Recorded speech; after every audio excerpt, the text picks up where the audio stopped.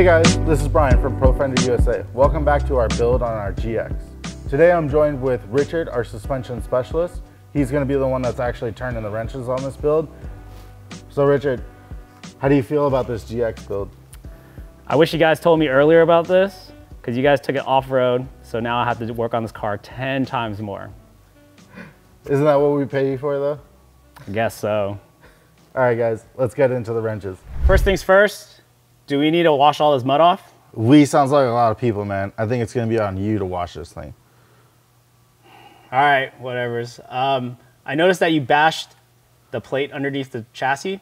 You landed on top of a rock and bashed into the center section of here. So we'll probably replace it and beef it up. All right, man, let's move further back and let's see what's going on. There's mud everywhere. Still not gonna wash it. All right, well, I noticed that the transmission drain plug's leaking a little bit. That's something easy we could fix. But the transfer case output shaft to the front seems to be leaking pretty bad. I don't know how this happened. That's probably because of the 250,000 miles that are on it. Yeah, I guess. That's something we're gonna probably have to service. It seems like everything looks pretty good. I don't see any damages to the rails or anything like that. Let's go further back. As we were coming back onto the highway after the trail, we definitely felt some hopping going on the back. So I think one of these shocks is blown out. Yeah, I wouldn't disagree. This thing has like 250,000 miles. It still has the original shocks in it. So no shock should be able to last this long without it popping or getting worn out. We're gonna take off the wheel, inspect the suspension some more. But I think we're gonna have to work on the suspension first, and then we'll move on to the skid plate, address the oil leaks. So what do you think about that? I think you're gonna have a lot of fun with it. I'm out. We're gonna have to take off the internal motoring system for the suspension. Since we're gonna be putting our 4-step adjustable suspension, we don't need this dampening motor or anything like that. We're probably gonna actually replace some of the bushings on the suspension arm, and we'll probably move on to the back. All right, for the back, we're probably just gonna replace the shock with a longer 4-way adjustable shock. We're also probably gonna modify the air spring just a little bit to get a little bit more stroke out of the whole system. Knowing Brian, I know he's gonna thrash it pretty hard, so we need to do as much maintenance on the suspension as we can. But first, we definitely need to take this thing outside, wash everything, blast all this grime and dirt off the car. So let's go.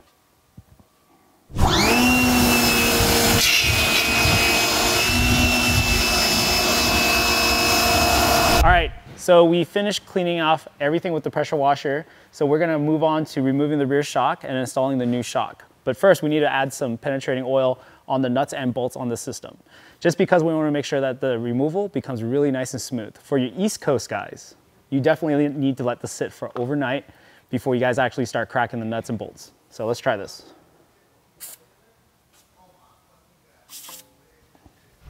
So that we already sprayed it, we're gonna use a 17 wrench and start removing the top nut.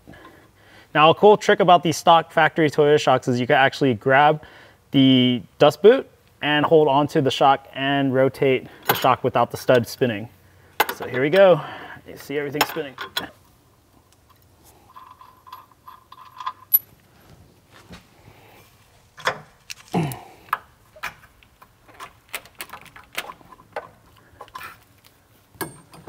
All right, before we put the shock in, we gotta make sure we put the bushings on.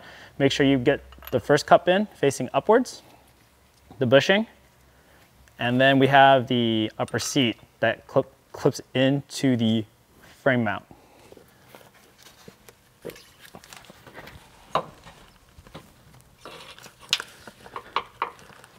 Before you actually slide the shock into place, make sure the cup seat goes right into the frame rail.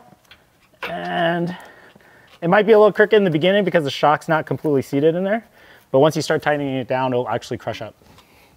Next, you need to put the bushing in.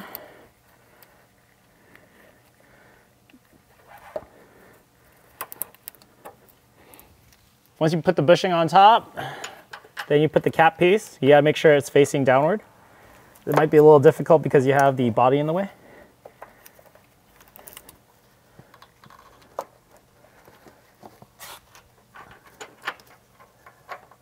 right, pull down the shock, reseat everything. Then you take the supplied nut.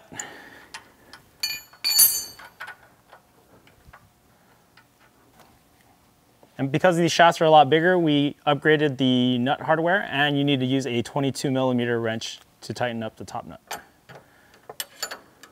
Then we put back the factory supplied 17mm bolt and snug it down. All right, cool. Moving on to the front, we're gonna access the electronics for the suspension dampening. We're gonna remove all the suspension dampening and then remove the shock. So first off, we need to disconnect the connector right here. Use a 90-degree pick at the back of the harness. Push the release on the back side. There you go. With the harness removed, we're gonna have to take off the motor for the shock dampening. But first, we're gonna cheat it a little bit. We're gonna lower the suspension down by loosening the top 3 14mm nuts. Next, we're gonna just disconnect the sway bar end link so the tension is off the suspension on this corner.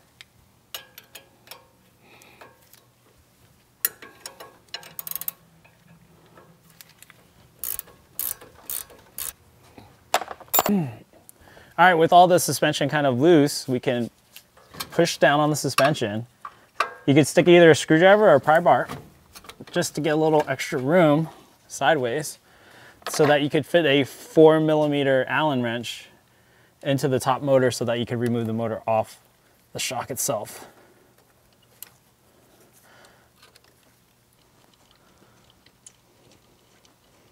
And you want to get the one in the back too.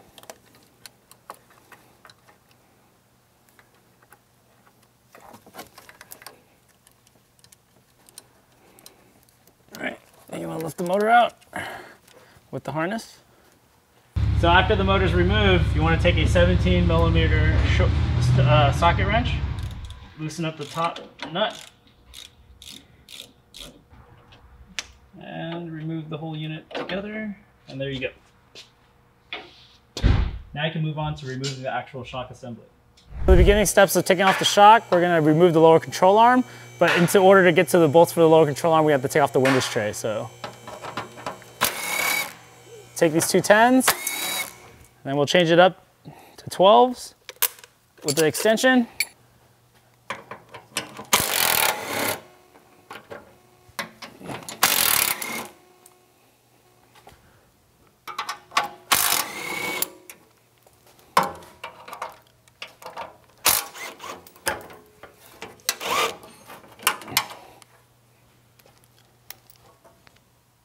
That should be all clear. Actually, there you go.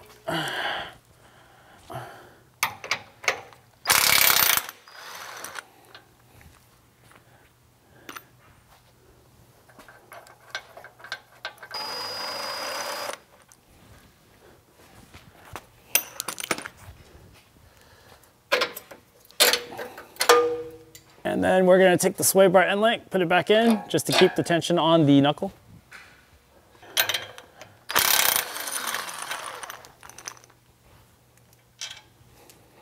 And we have a mallet, smack the bolt out. Okay, so now since the arms are loose, now we pull out the last stud.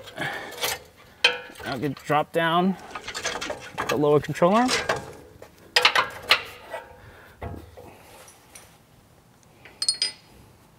There's many other different ways you can actually do this. We just do this so that we can keep the axle in check so it doesn't actually get pulled out and then you have to reset all the bearings and everything inside the axle. So let's hurry up, take off this. And we just drop the whole assembly out from the bottom.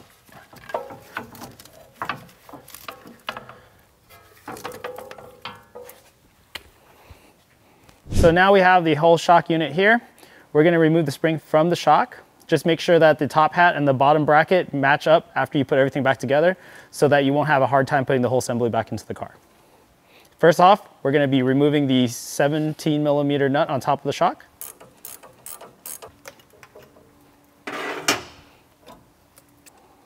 Okay, drop off the unit.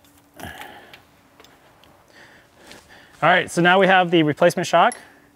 We're gonna add the both supplied spacers to lift the car 2 inches.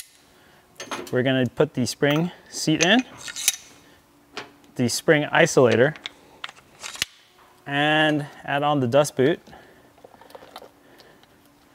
And zip tie the body of the dust boot onto the body of the shock. Then we're gonna add the washer on the top. And you wanna take the cylindrical bushing, but with the nipple that's sticking up. Then add the whole assembly back in. There we go. Put the supplied bushing. Bushing on top. Add the nut. Okay. So then we're going to take a little adjustable wrench just to hold the tip. And we're going to torque everything down. And there you go.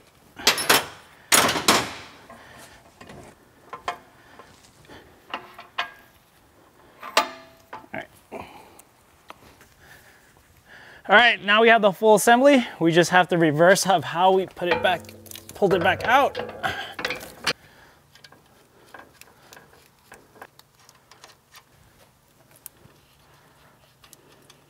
Now that we changed all the shocks, we have to move on to the harnesses for the dampening control.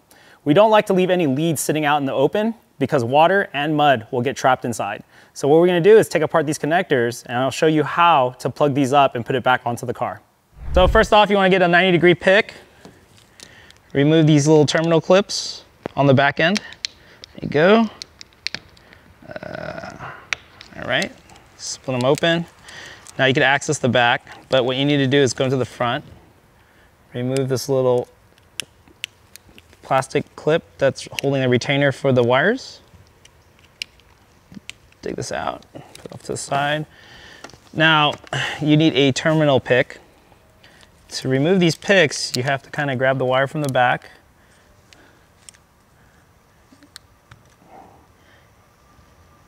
Lift up the tab, pull the wire out. Same thing goes for the next three. Grab the tab, lift, pull the wire out. The next one, lift the tab. Oop. Oop. It's a little difficult. Huh. This one doesn't like me. All right, we'll come back to this one. This one comes out. All right, let's see, last one. All right, there you go. So now that the harness is out, what I usually do is I pull this out. Since we're not gonna be reusing this ever again, I'd like to keep these little silicone boots that they have on here. So what I usually do is I snip the tips.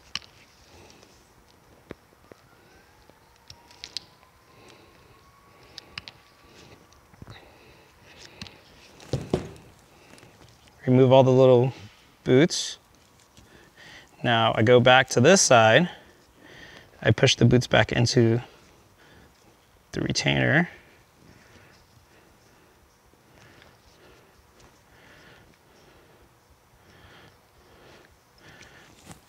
Now I use a little bit of brake clean. Just to clean the surface.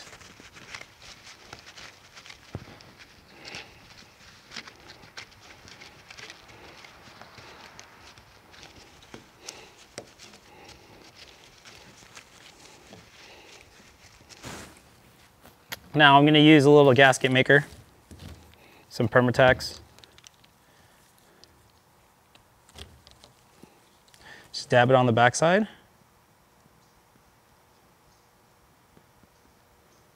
This will keep the water from going in there and mud. So that's done.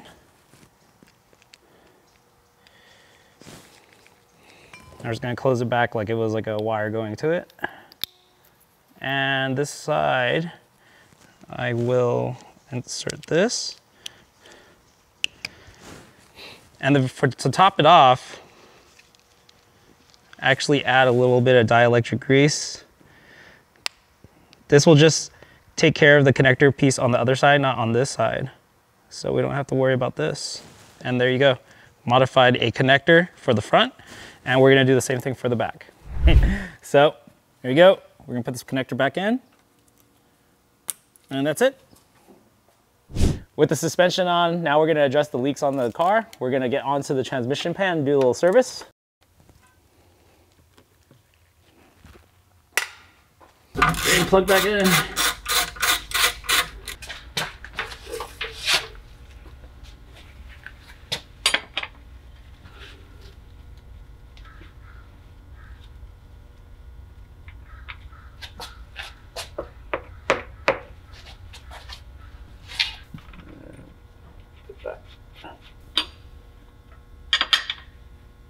And this side, we're gonna have to undo the O2 sensor.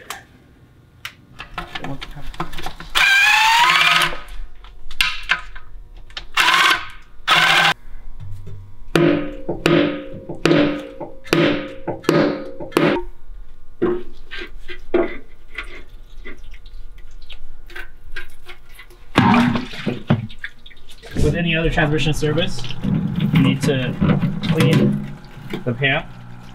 So get rid of all this ATF that's on here, all the metal that collected over time.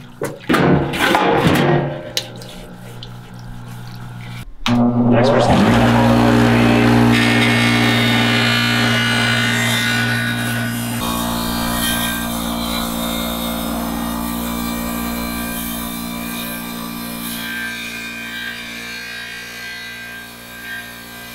Okay, with the pan clean, now we can move on to taking off this filter, replacing the filter, and then reinstalling the pan.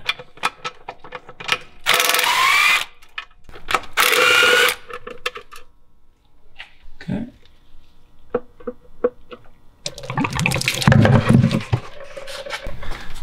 And put a little bit on the seal right here.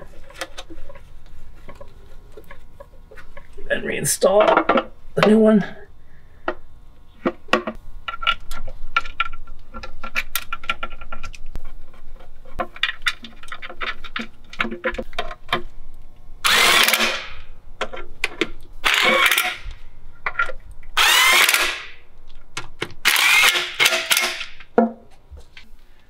Alright, RTV's on and we've installed the magnets back on. Now we can put the pan back in.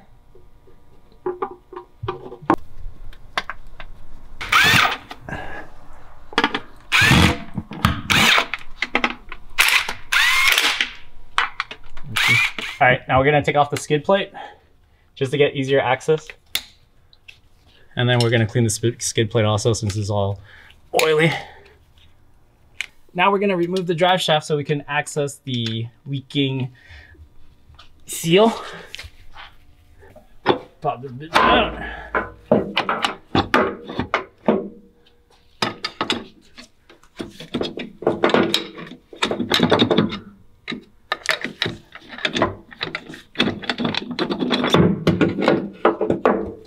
Okay, so now we just gotta break the little tab seal.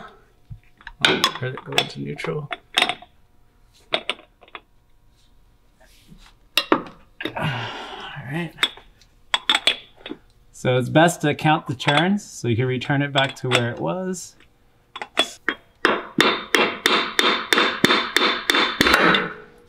you go.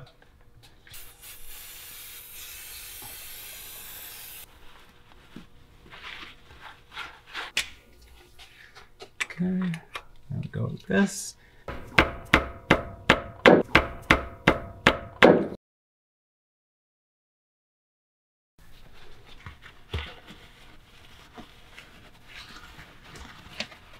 Okay, now we just installed the new seal.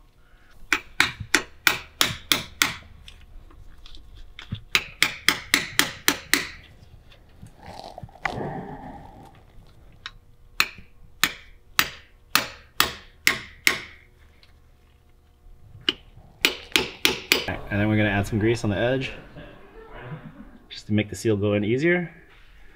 Good thing to put it in the spines also. And we'll do an install. 10 turns. Okay. So that's 1.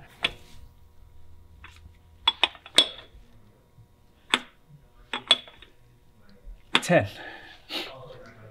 Repunch. Punch the edge back in. There you go. And reinstall the drive shaft.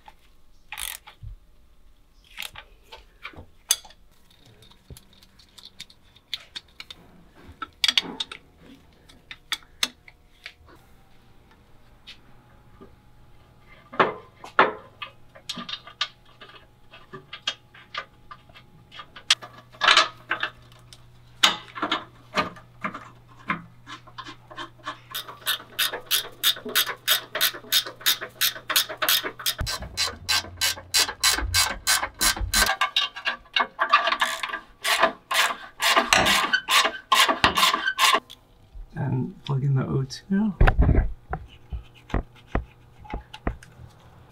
right.